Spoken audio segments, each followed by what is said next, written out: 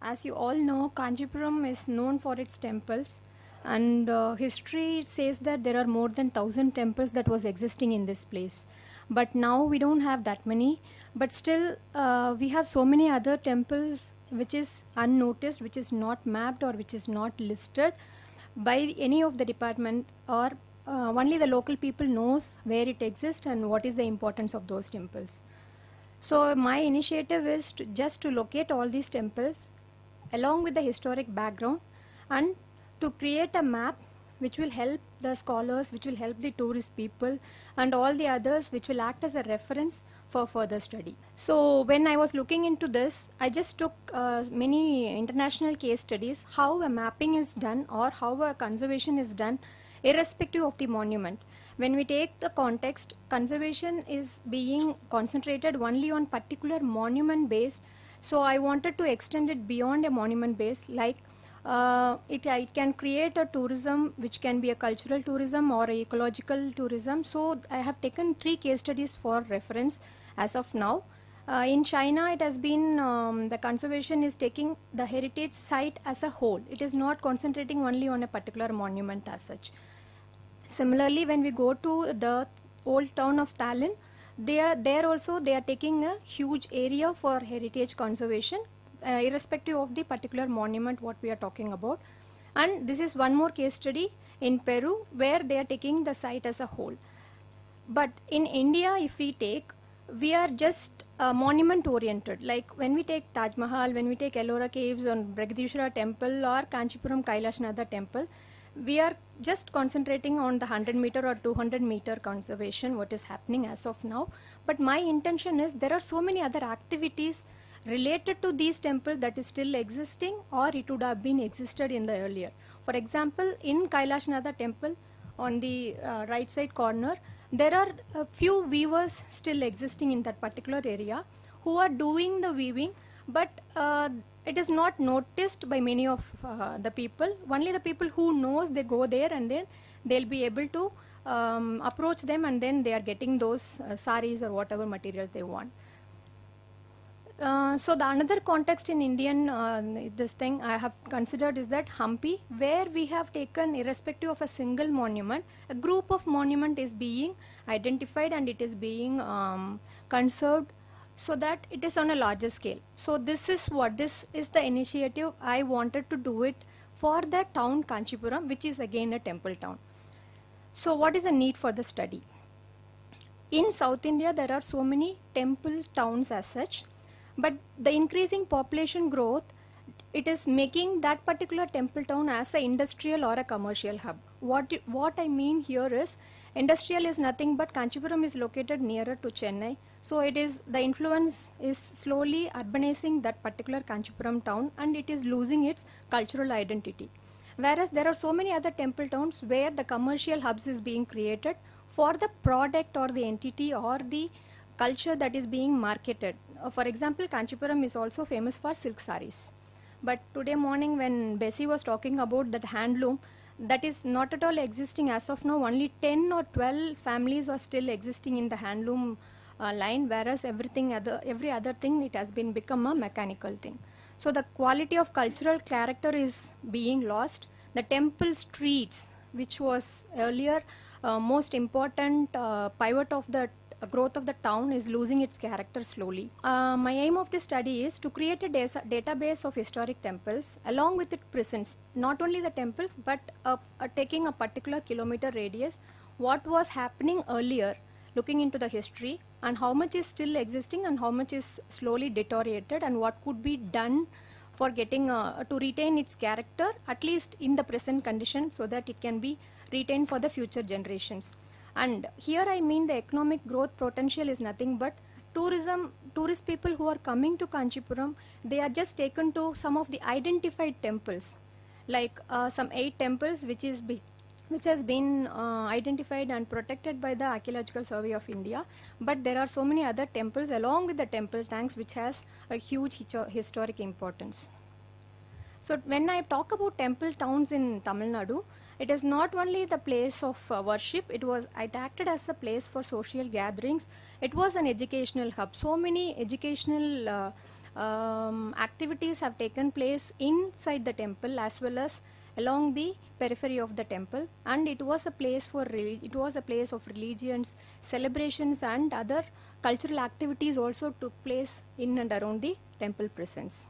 When we confer about the temple towns, some of the famous temple towns which you people might have been heard about is Madurai, Tanjavur, Srirangam, Chidambaram, all these things.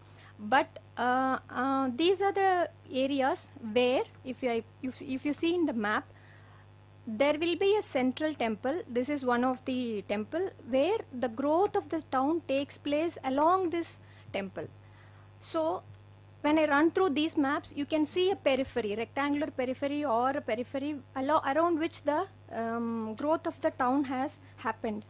So these are some of the Madurai Meenakshi Amman temple. So now the initiative has been taken to retain the characters along the temple and the streets which is nearby the temple. And nobody is, no hard and fast rule is being imposed when it comes to the areas which is not lying inside the periphery or which is not lying inside the demarcated area, where there are some important activities associated with the temple or with the culture of the city or the town is happening. So Tiruvannamalai is again one of the old temple where you have some important functions happening during the full moon day of every month.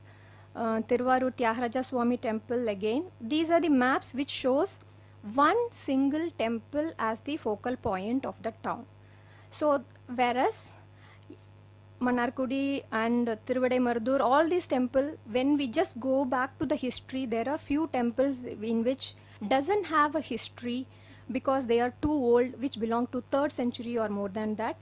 So this is the Rameshwaram temple, Tirunelveli, and now coming to, this is the Kumbakonam map showing so many important temples that is lying in this temple town, whereas the previous maps which I have shown is all those towns had one single temple as a focal point, whereas my case Kanchipuram and this Kumbakonam has so many temples as an important focal point. So my intention is to just map all these temples and to portray the importance, why these temples were important and what is the history behind, why it has to be preserved or conserved for the future generation. Okay. When I had two case studies, Kumbakonam and Kanchipuram, why I have selected Kanchipuram as my study is, Kanchipuram is the most exquisite temple town because it has rich culture and architecture, and there are so many individual temples which has been already protected by ASI, and apart from temples it has a rich cultural value and heritage value, and as you all know, it is famous for its silk saris, and there are several tourist people who come here for the cultural as well as the physical characteristic it holds. When we talk about the history, this has a history is very interesting. Right from Pallavas, Cholas, Vijayanagara and British rulers, it has all the people and who have ruled this Kanchipuram, and Kanchipuram was acting as the capital for the Pallavas, that is the Tondai Mandalam it was called as, and it was the neck region, and it was acting as the capital. And religion, surprisingly, we can see Buddhism and Jainism have contributed in this Kanchipuram, and there is one Jain temple still existing there intact, which belongs to the 6th century. And Buddhism, as of now, I haven't gone much into the study to identify, but there is a Buddhist monastery which was existing, and the traces are still left down. I am in the process of identifying that. And arts and crafts, as your people know, performing arts is also very rich in Kanchipuram, and the silk saris weaving is also one of the important thing. Okay, Kanchipuram as a paradise of temple. These are some of the temples which is very famous. If you just go and search for Kanchipuram temples, the immediate first 6 names or 7 names will be these temples, and I have just given it according to the century in which it was constructed. And Vaikunta Perumal temple in the 7th century and the Kailashanatha temple in the 6th century, or the oldest temple, and it has the architectural marvels which is being preserved. And this is the map which shows the location of the temples which I was talking about earlier. Now, okay, what is the challenge? Why I wanted to map it and why I wanted to create a database for the future generation is nothing but the town geometry is slowly changing.